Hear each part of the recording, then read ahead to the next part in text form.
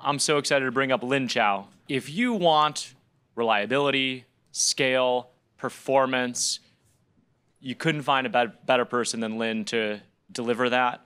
As Lin sets up, I'll tell you a little bit about Fireworks, which is one of the leading, most reliable, most performant inference providers in the world. And I can't wait to turn it over to Lin to share a little bit about how they do it. Cool, we can get going. Yeah, so today I'm going to talk about what's the future state of inference? What does it look like? I guess many of you are very interested in that topic. So I want to start talking about inference through the eyes of app developers and innovative product developers. You first start from build and ideation into scale after your product market fit. And I want to actually look at those phases through a very simple lens of view. Is eventually you're all doing alignment towards your audience. It's a massive alignment process you're doing from the beginning to the end.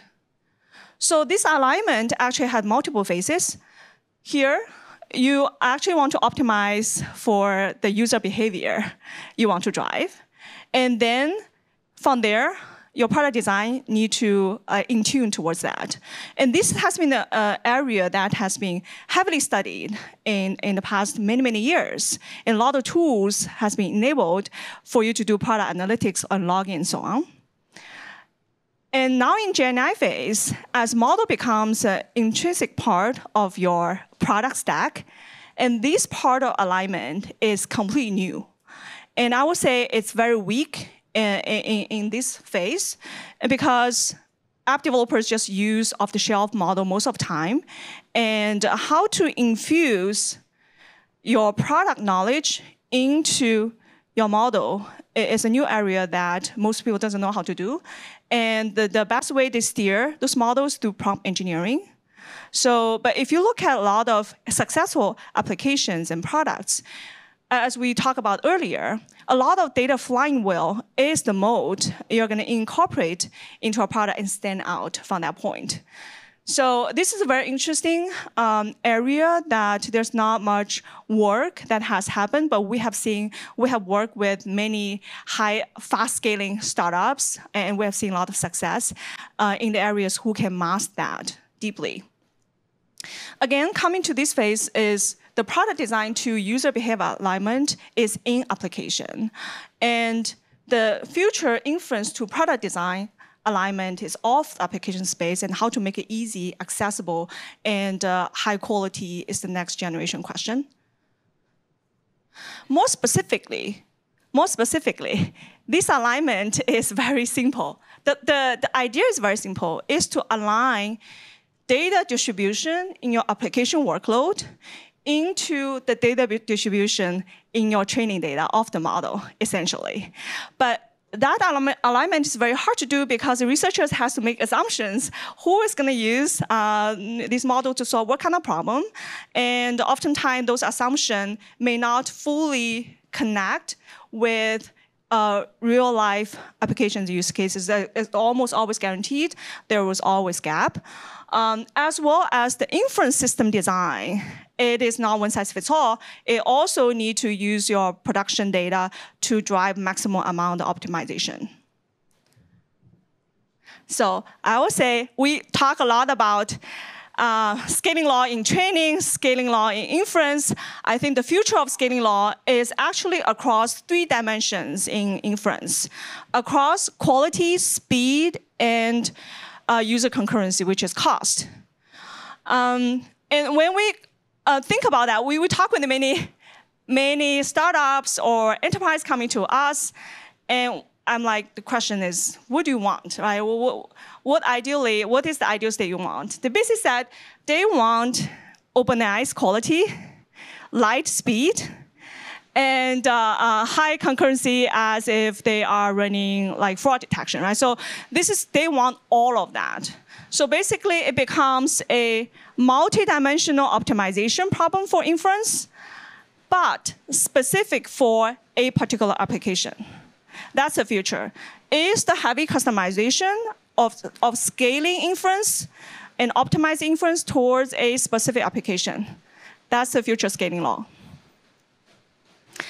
And the approach to do that is actually not look at inference in isolation.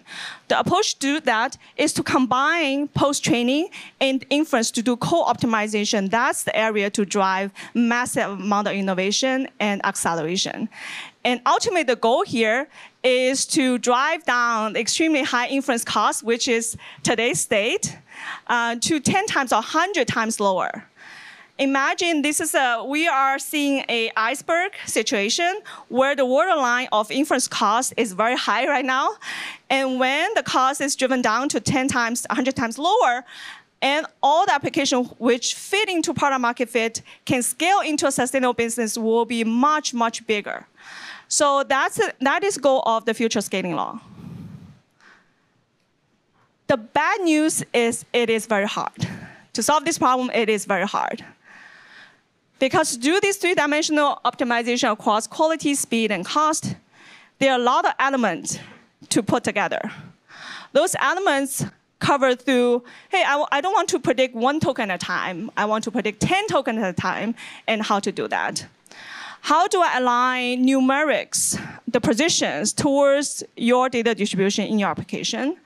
How do I align the selection of hardware? Each hardware SKU has its own unique advantage and benefits. They're all different towards our patient data distribution. How do we shard the model towards your application distribution? How do we do cross-host distributed inference towards your application distribution? How do we select the most optimized kernel towards your application distribution, and how do we have variety of tuning mechanism for quality towards the application? So in combination, it can lead into more than 100,000 combinations to pick and choose from, so it's a hard problem. The good news is we are set to solve that problem, and we have been focused on investing R&D to deliver and solve complex this combinatorial explosion problem. And this is a little bit too detailed, but I don't have a good way to capture like what we have built at Fireworks.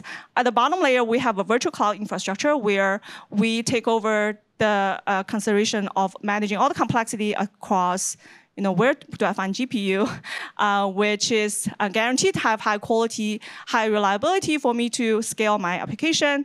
And we also build on top of multiple different hardware from different hardware vendors, from different SKUs, where some hardware has much higher flops, some hardware has much more memory bandwidth that is good for different form and shape of your application specifically.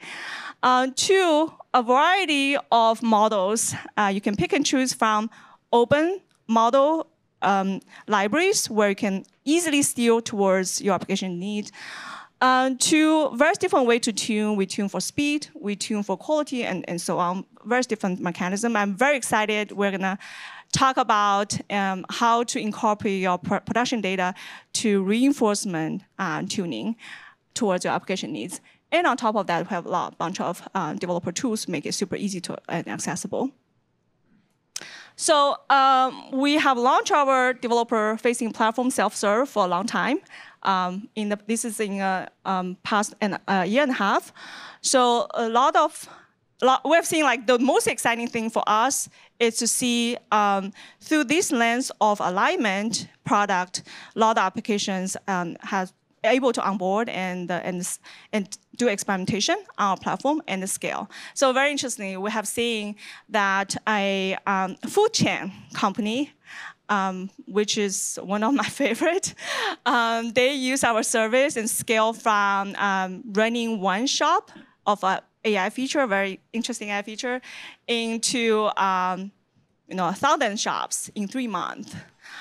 We also seen a software development company roll out their AI feature from 100,000 developers to 25 million developers within 3 months. So the fast scaling is fascinating here, and we want to make sure like this, as they scale, they get to the most optimal sweet spot across quality, cost, and speed. With that said, it's very easy to get started, and love to hear from you, all the people here building the application. What are the next generation problems you are facing for inference, and love to chat more. Thank you, Lin.